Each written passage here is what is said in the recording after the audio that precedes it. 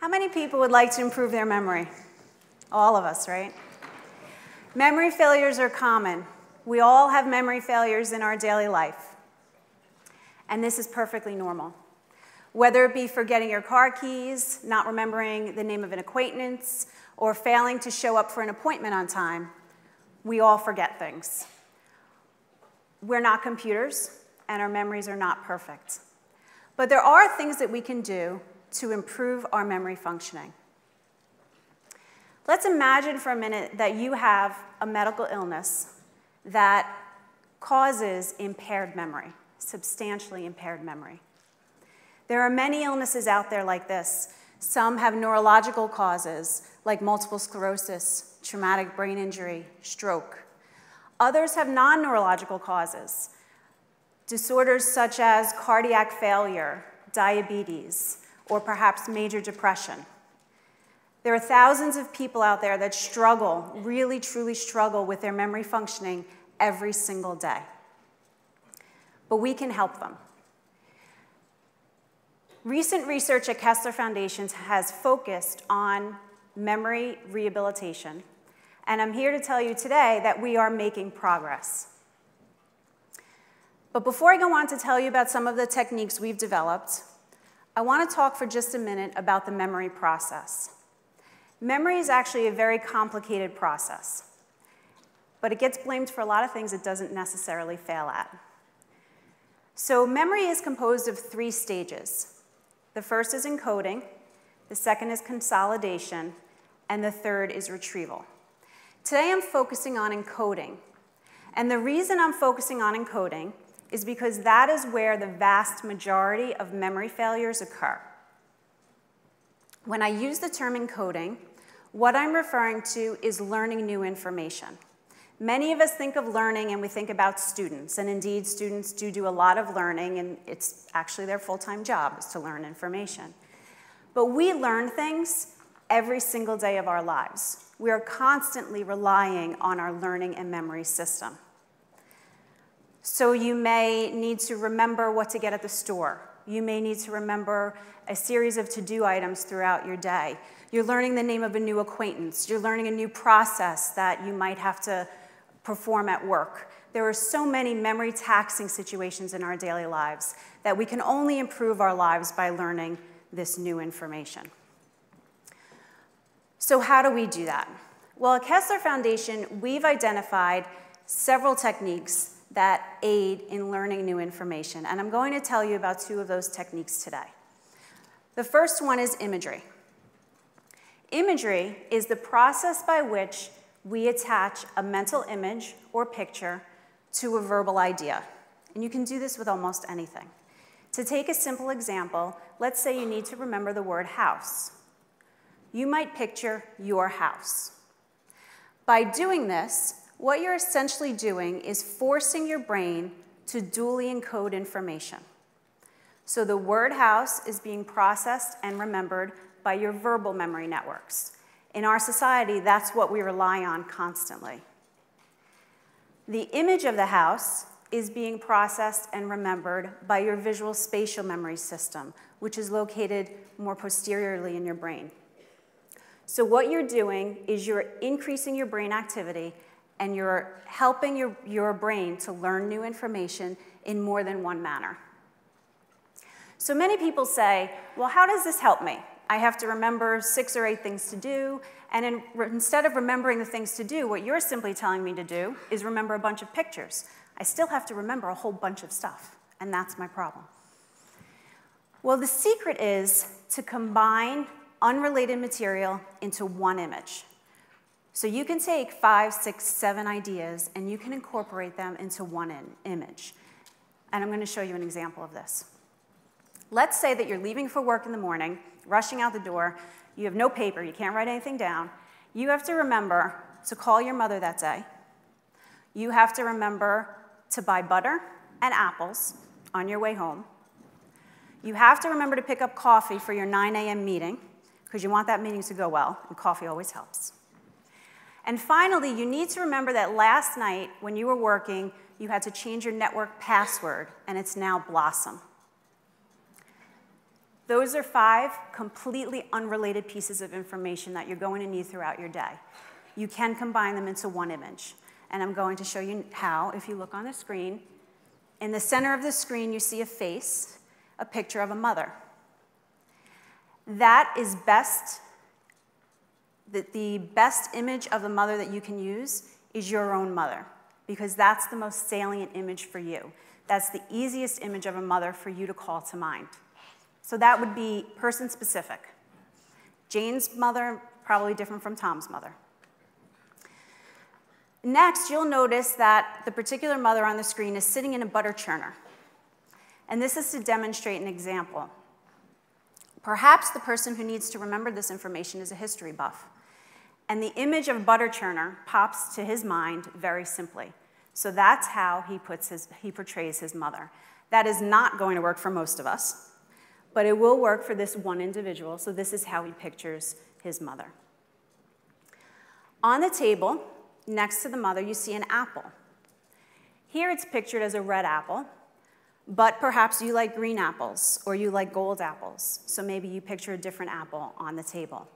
If your mother really likes apples, you might picture your mother eating that apple. Anything that makes that image more salient and more specific to your experiences and your memories. Next to the apple, you have that cup of coffee. Remember, you have to pick up coffee on your way to your 9 a.m. meeting. I want you to notice something about that cup of coffee. That cup of coffee isn't an on-the-go cup, and there's a reason for that. The reason is that when I have my coffee, I never, ever sit down at a table and have a cup of coffee. I'm always running from one place to another, and I have the on-the-go cup in my hand. That's salient to me. My husband, on the other hand, sits down at the kitchen table and has his cup of coffee in his mug every single morning. His image would be different. His coffee would be in his mug, because that's a very easy image for him to call to mind. The final thing you had to remember was that last night you had to change your network password to the word blossom.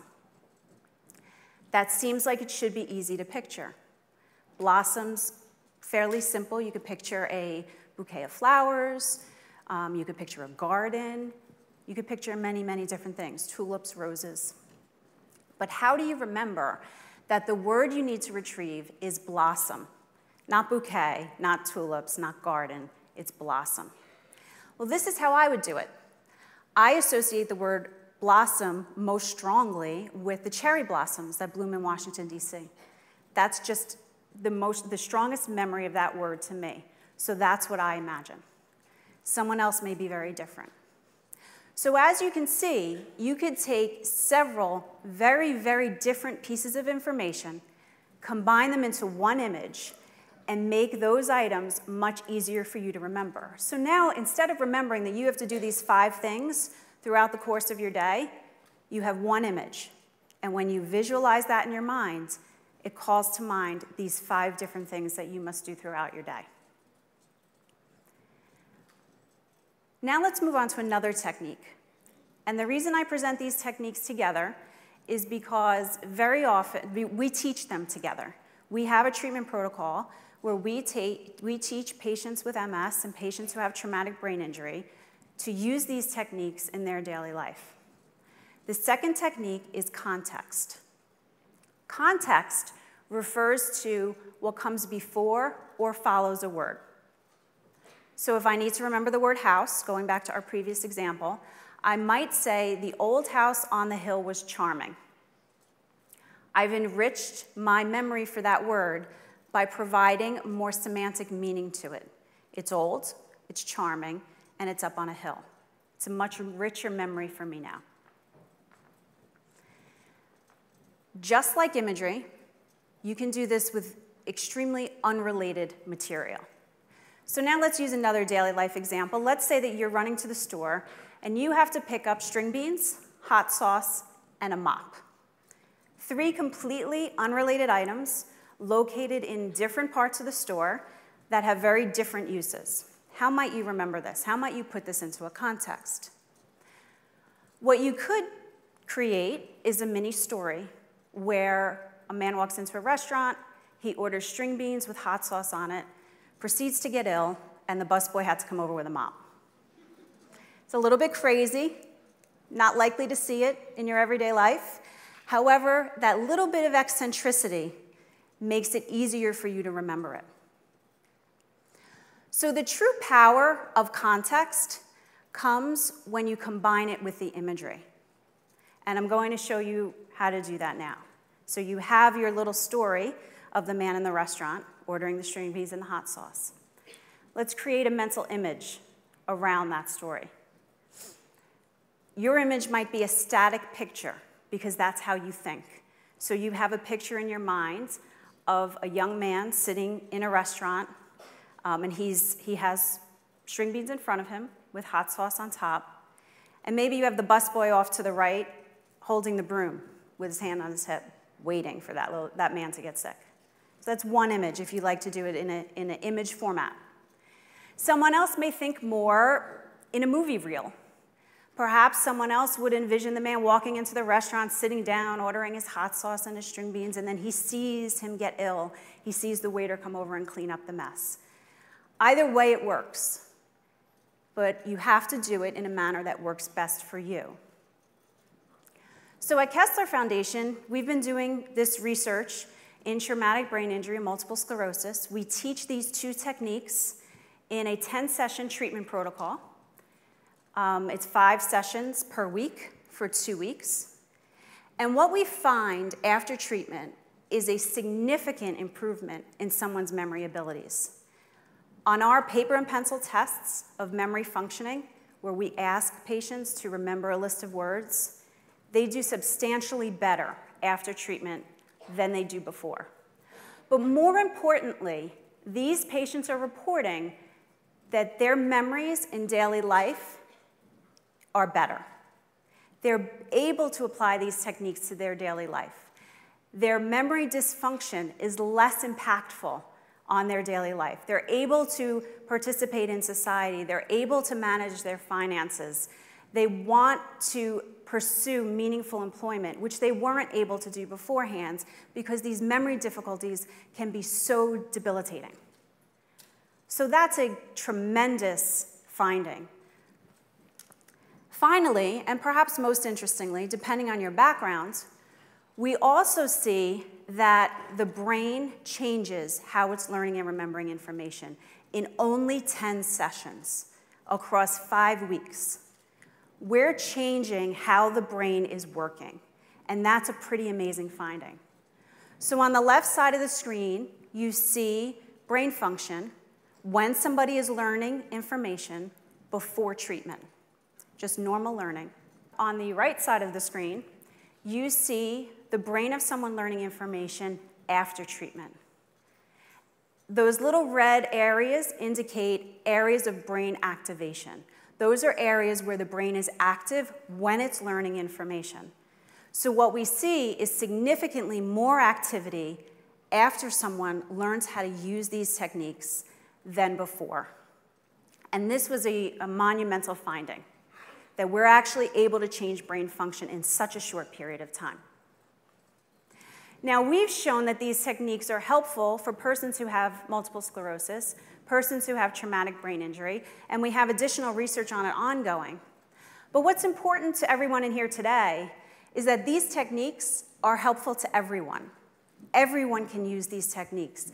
They're very simple, but they require practice, a lot of practice. You don't necessarily need to go to therapy to learn the techniques. You can simply start to visualize things. Start with 1 item, and then make it 2 items, 3 items. Bounce your ideas off your significant other. The way we teach the techniques is we ask people to visualize. That's how we start. We give them a story, and we ask them to visualize. They communicate their images to us, and we provide feedback. We tell them how they might visualize better in a manner that might be more memorable for them. And we do the same with context. So you can do this at home. You can work with somebody else to try to improve your ability to visualize information and therefore remember information. The message I want you to take home with you today is that memory is not static. We can improve it with effort, but it takes effort. And like everything else, it takes practice. Practice, practice, practice. So I'd encourage you to try these techniques, and I hope that you like what you see. Thank you.